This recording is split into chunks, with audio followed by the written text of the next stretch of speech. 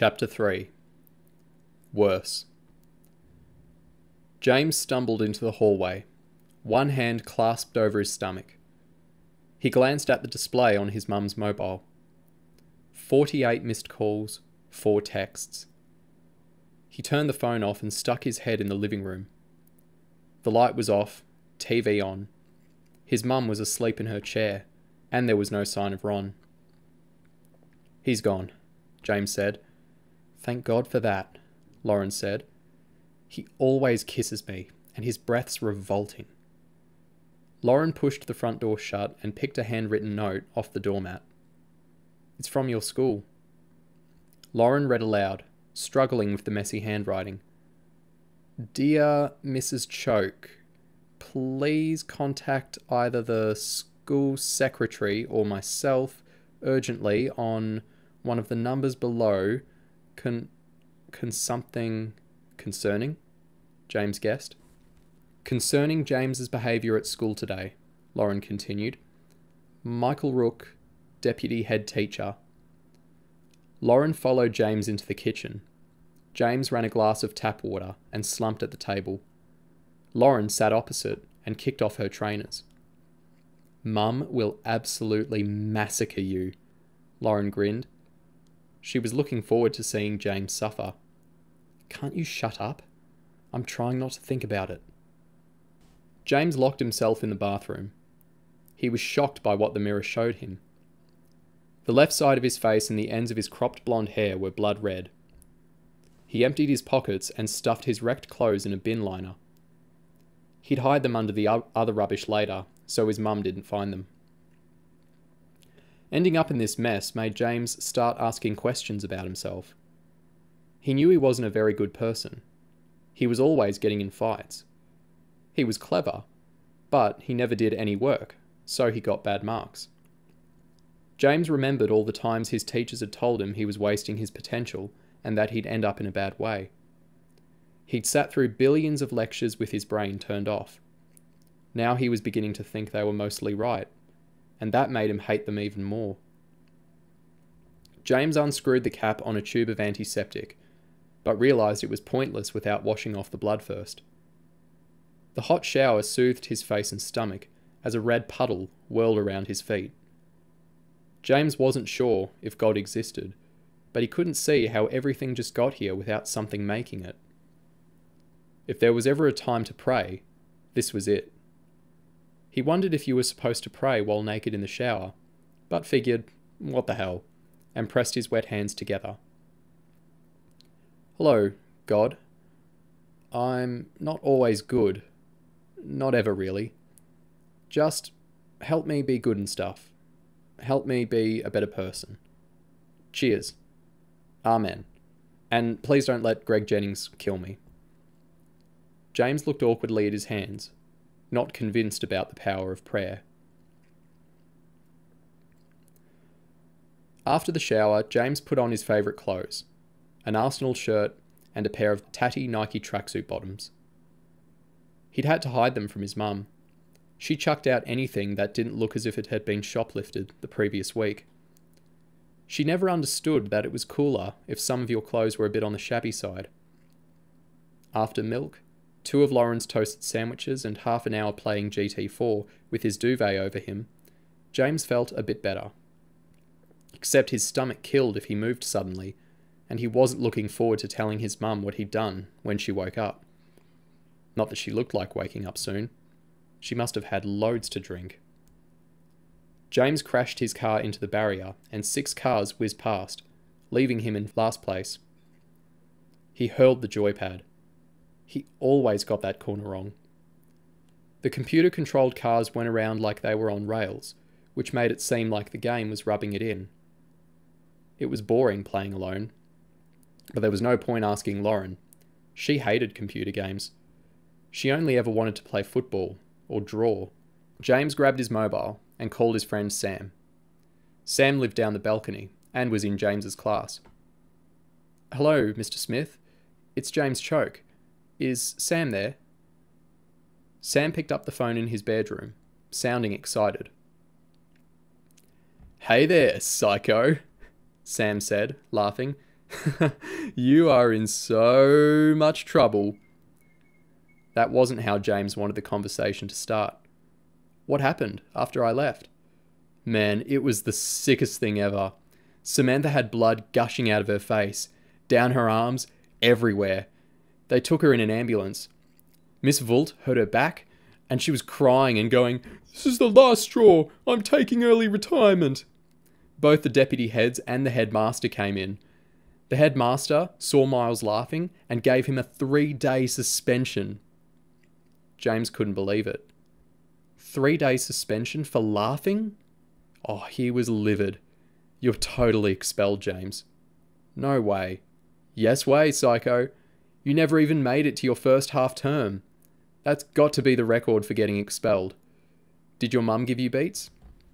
She doesn't know yet. She's asleep. Sam burst out laughing again. Asleep? Don't you think she might want you to wake her up to tell her you've been expelled? No, she won't care, James lied, trying to sound cool. So you want to come over and play PlayStation? Sam's voice got more serious. Nah, man. I've got homework. James laughed. You never do homework. I started. The folks are pressuring me. Birthday presents hang in the balance. James knew Sam was lying, but couldn't figure out why.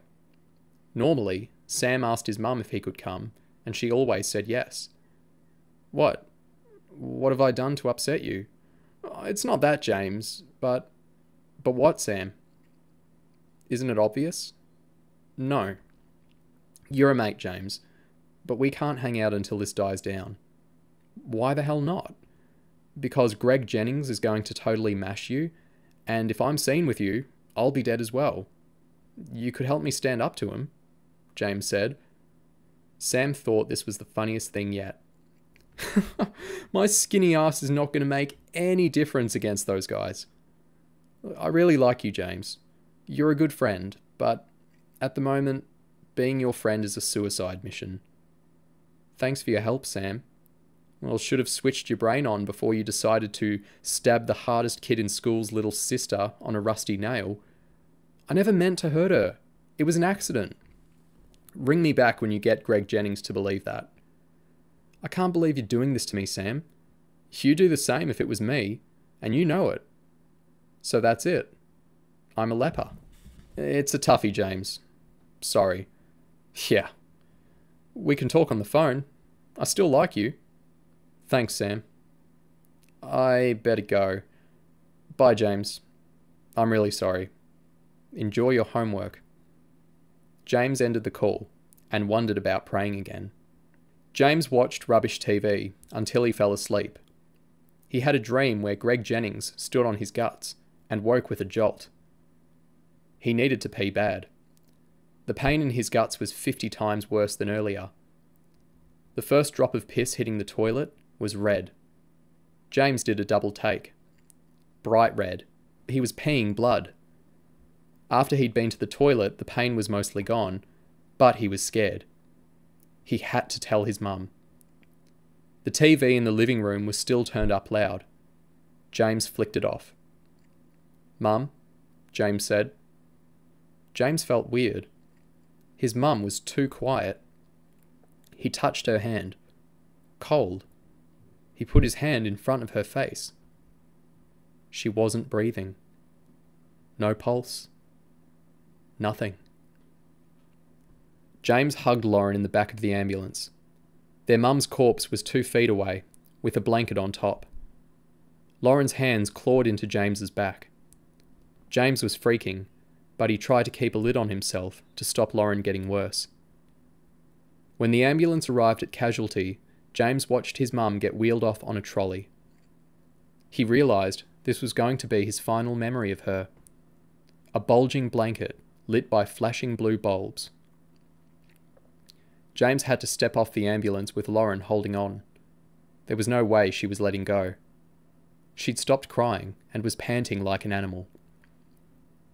Lauren walked like a zombie.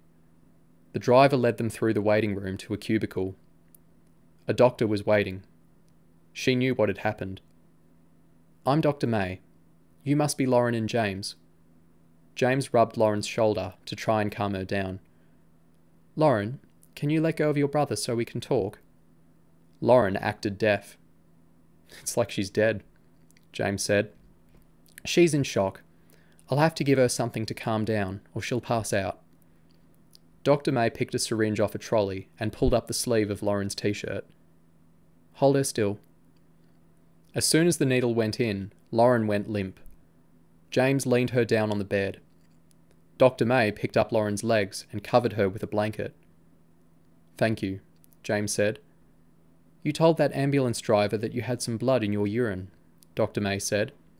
"Yeah." "Did something hit you in the stomach?" "Someone," James said. "I got in a fight." "Is it bad?"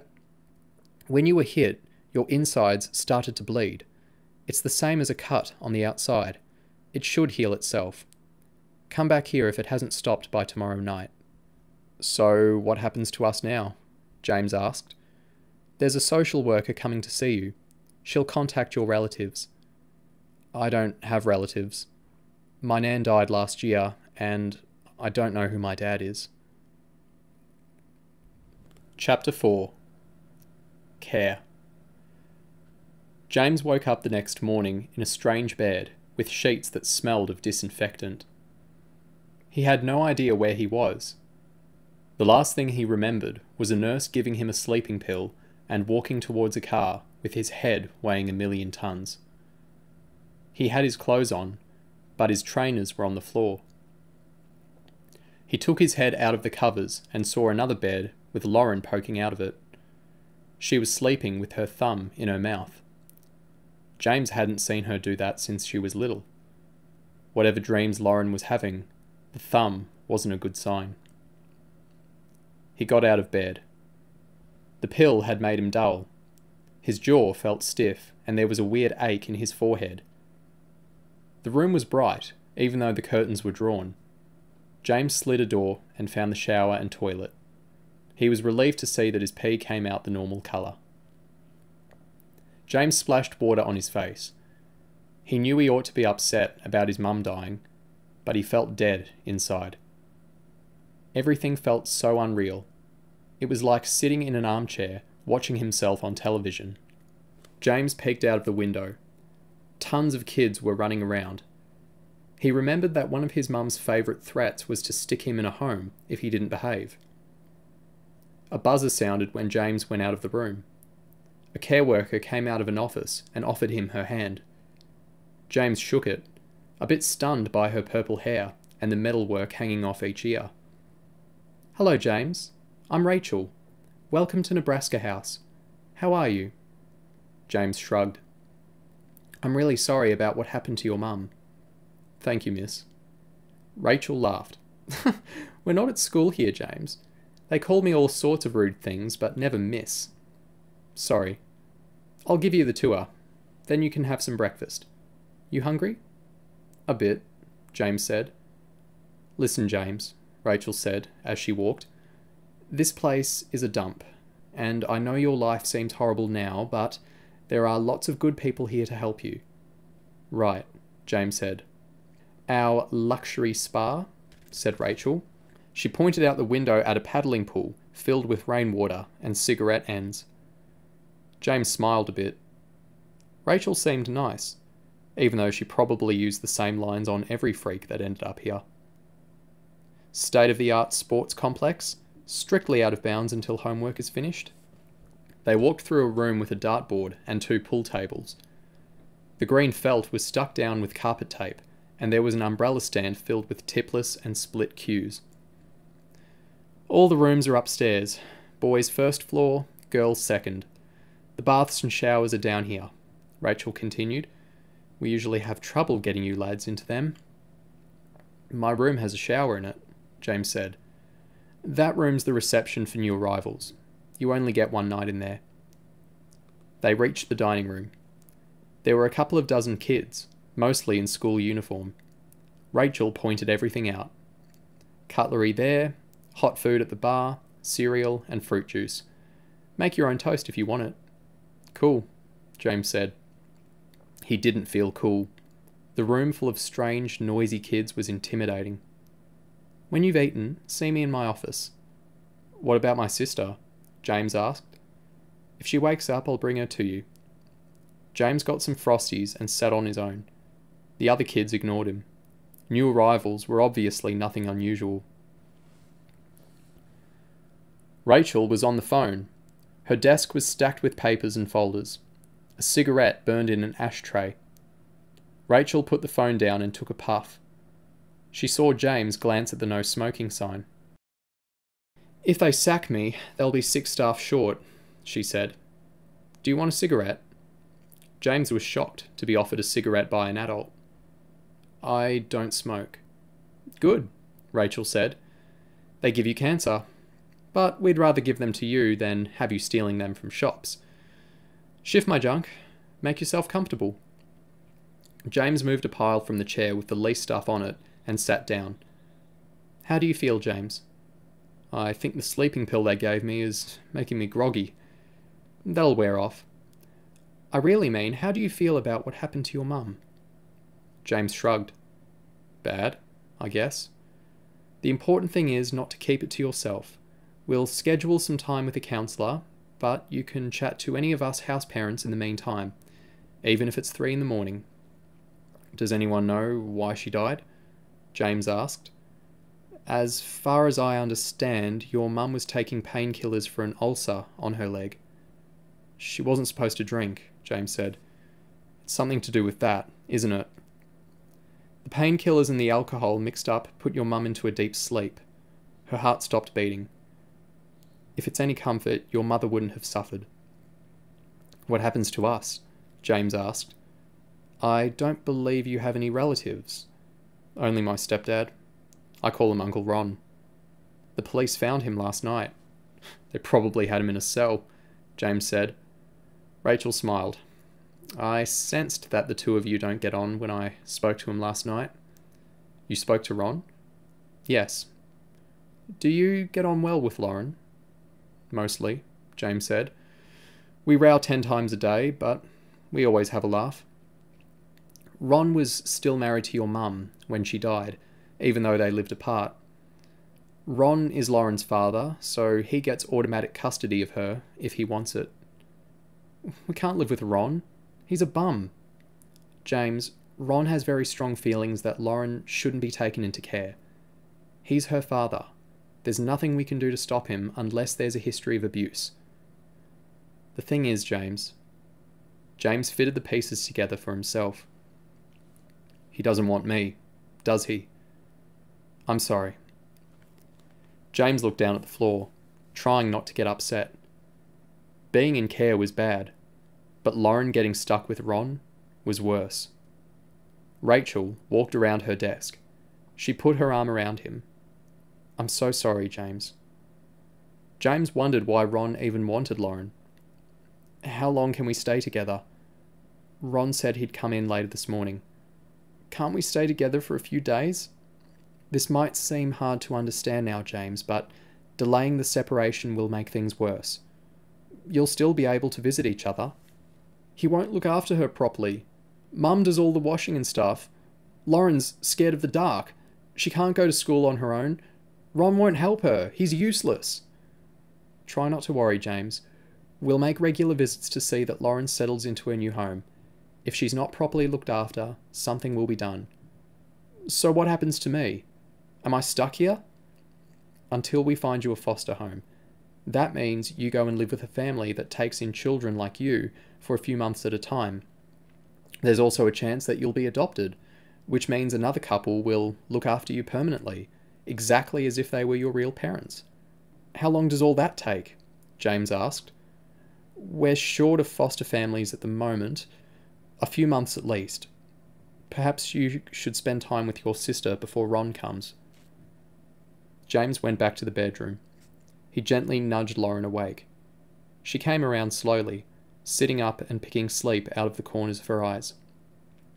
"What's this?" Lauren asked. "Hospital?" "Children's home." "My head aches," Lauren said slowly. "I feel all queasy." "You remember last night?" "I remember you telling me Mum died, and waiting for the ambulance to come. I must have fallen asleep. They had to give you an injection to calm you down. The nurse said you'd feel weird when you woke up.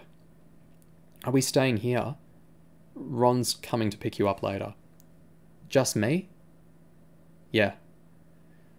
I think I'm going to spew, Lauren said. She covered her mouth. James sprang back, not wanting to get sprayed. There's a toilet in there, he said, pointing. Lauren dashed into the bathroom. James heard her throwing up. She coughed for a bit, then flushed the toilet. It went quiet for a minute. James knocked. You okay? Can I come in? Lauren didn't answer. James stuck his head around the door. Lauren was crying. What's my life going to be like living with Dad? She sobbed. James wrapped his arms around his sister. Her breath smelled like puke, but James didn't care. Lauren had always just been there. James had never realised how much he'd miss her if she was gone. Lauren calmed down a bit and had a shower. She couldn't face breakfast, so they sat in the games room. All the other kids had gone to school. The time until Uncle Ron arrived was painful. James wanted to say something amazing to cheer her up and make things right. Lauren looked down at the floor, banging her Reeboks on the chair leg. Ron arrived with an ice cream. Lauren said she didn't want it, but took it anyway. She wasn't in any state to argue. James tried not to cry in front of Ron. Lauren was so choked up she couldn't talk. If you want to see Lauren, here's the number, Ron said. He handed James a scrap of paper. I'm having the flat cleared, Ron said. I spoke to the social worker outside. They're taking you round later. Any of your crap still there on Friday goes in the rubbish. James couldn't believe Ron was acting nasty on a day like this. You killed her, James said. You brought all that drink to the flat. I didn't force it down her throat, Ron said. And don't get your hopes up about seeing Lauren very often. James felt like he was about to explode. When I'm big enough, I'll kill you, he said. I swear to God. Ron laughed. I'm quaking in my boots. Hopefully some of the bigger lads here will knock some manners into you. It's about time somebody did. Ron grabbed Lauren's hand and took her away. Chapter 5. Safe. James raked up the pool balls and blasted the white into them. It didn't matter where the balls went. He only wanted a distraction from the awful stuff going around his head. He'd been playing for hours when a jug-eared 20-something introduced himself. Kevin McHugh, dog's body, former inmate. He laughed. I mean, resident, of course. Hey, James said, not in the mood for jokes. Let's get your stuff. They walked outside to a minibus. I heard about your mum, James. That's tough. Kevin craned his neck, looking for a gap to pull out into the traffic. Thanks, Kevin. You lived here once? For 3 years. Dad went down for armed robbery. Mum had a breakdown. I got on all right with all the staff here, so they gave me this job when I turned 17. Is it okay? James asked. It's not a bad place. Look after your stuff, though. Everything gets nicked. First chance you get, buy a decent padlock and stick it on your locker. Sleep with the key tied around your neck. Don't even take it off in the bath. If you've got cash, we'll get you a lock on the way home. Is it rough? James asked. You'll be okay. You look like you can stand up for yourself. There's a few hard cases, same as anywhere. Just don't wind them up, is all. The flat was a tip. A lot of valuable stuff had disappeared. The TV, video and hi-fi were gone from the living room. The telephone was gone in the hall, and the microwave from the kitchen. What happened? Kevin asked. Was it like this last night? I half expected this, James said. Ron's been here and stripped the place. I hope he's left my stuff alone. James ran upstairs to his room. His TV, video and computer were gone. I'll stab him, he screamed. James kicked his wardrobe door. At least Ron had left the PlayStation 2 and most other stuff. Kevin came in. "You're not going to be able to take all this," Kevin said, looking at the piles of stuff. "Your mum must have been loaded." "We'd better take as much as we can. Ron says the house is being cleared Friday." James had a thought. He asked Kevin to start packing his clothes in bin liners and went to his mum's room. Ron had taken the portable TV and the jewellery box from the dressing table, but that was no biggie, because Ron had stolen all the good jewellery years ago. James opened his mum's wardrobe and looked at her safe. There were thousands inside. Gwen Choke was a criminal. She couldn't keep money in the bank without people wanting to know where it came from. Judging by the tools on the carpet and the scratches around the safe door, Ron had made a fairly pathetic attempt to get in. He'd be back with better equipment. James knew he'd never break open the safe. When it was delivered, it took 3 guys to carry it up the stairs. There was no key. You dialed a combination of numbers with the big knob on the front. The only clue James had was that one time he'd walked in and surprised his mum while she was unlocking it. She'd been holding a Danielle Steele novel, and it made sense that she would hide the combination inside the kind of book he and Ron wouldn't touch with a 10-foot pole. But what if she changed the combination since then? It was James's only chance to beat Ron to the money, so he was at least going to try. Gwen had a handful of novels on a shelf over her bed. James found the Danielle Steele and flicked through the pages. "Are you all right in there, James?" Kevin shouted from the other bedroom. James was so tense he flew about a metre up in the air and dropped the book. "Fine," James shouted. He picked the open book off the floor. There was a set of numbers written in the margin on the page in front of him. The book must have been opened to the same page hundreds of times. It sprung to the right place as soon as he let go. James felt luck was on his side for the first time in days. He scooted across the carpet and dialed in the numbers: 262, 118, 320, 145, 077. He grabbed the handle. Nothing happened. It wasn't going to work. The thought of Uncle Ron getting his hands on the money made James gag. Then he noticed a sticker under the dial with instructions on how to use the safe. He read the first instruction. 1. Dial the first number of the combination by turning the dial in an anti-clockwise direction. James hadn't realised that the direction you turned the dial made any difference.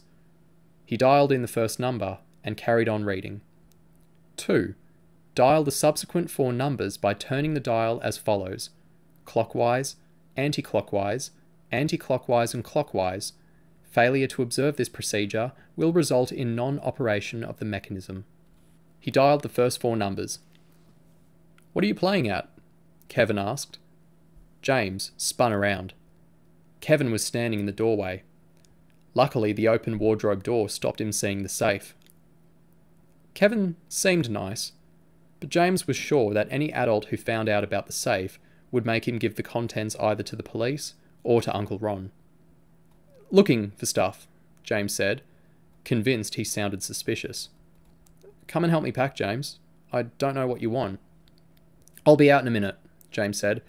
"I'm just looking for photo albums." "Oh, do you want me to help you look for them?"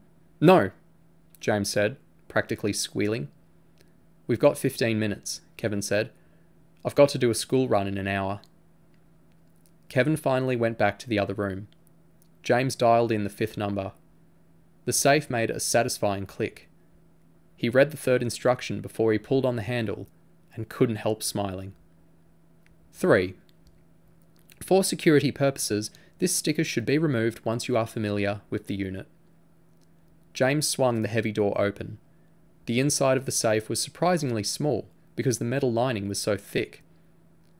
There were 4 tall piles of cash inside and a tiny envelope. James took a bin liner and shoved the money in. He tucked the envelope into his pocket. James imagined Ron's face when he walked in and saw the safe open. Then he thought of something even better. He peeled the instruction sticker from the safe door and put it and the Danielle Steele novel inside. As a final touch, to make Ron extra mad, James took a framed picture of himself from his mum's bedside cabinet and stood it inside the safe so it would be the first thing Ron saw when he eventually broke it open. James shut the door, gave the dial a spin, and replaced the tools exactly how Ron had left them. James was in a slightly better mood when he walked back to his bedroom, holding the cash. The room looked bare. Kevin had bagged up all the clothes and bedding that was usually strewn over the floor. "I found the photo albums," James said. "Good, but I'm afraid you're going to have to make some sacrifices, James. All you've got in Nebraska House is one wardrobe, a chest of drawers, and a locker." James started hunting through the toys and junk on the floor. He was surprised how little he cared about most of his stuff. He wanted his PlayStation 2, mobile phone, and portable CD player, but that was about it. Everything else was toys and stuff that he'd grown out of. The annoying thing was, Ron had taken his TV, so he had nothing to use the PlayStation on. Kevin crouched down looking at a Sega Dreamcast and a Nintendo GameCube. "Don't you want these?" Kevin asked. "I only use the PlayStation 2, James said. "Take them if you want." "I can't take gifts from residents." James kicked the consoles into the middle of the floor. "I don't want my stepdad to get the money from selling them. I'm not taking them with me. If you don't take them, I'll trash them." Kevin didn't know what to say. James slammed the heel of his trainer into the Sega. Surprisingly little happened, so he picked it up and threw it at the wall. The case smashed. It slid down the wall and dropped behind the bed. Kevin quickly bent down and rescued the GameCube. "Okay, James, I'll tell you what. I'll take your GameCube and the games, and in return, I'll buy your padlock for you on the drive back. Is that a deal?" "Fair enough," James said. When they packed up the last few things and carried the bin liners out to the minibus, James had a quick last look into every room of the flat that he'd lived in since he was born.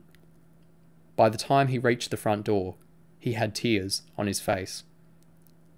Kevin tapped the horn of the minibus. He'd already started the engine. James ignored him and went back one last time. He couldn't leave the flat without a memento of his mum. He rushed upstairs to her room and looked around.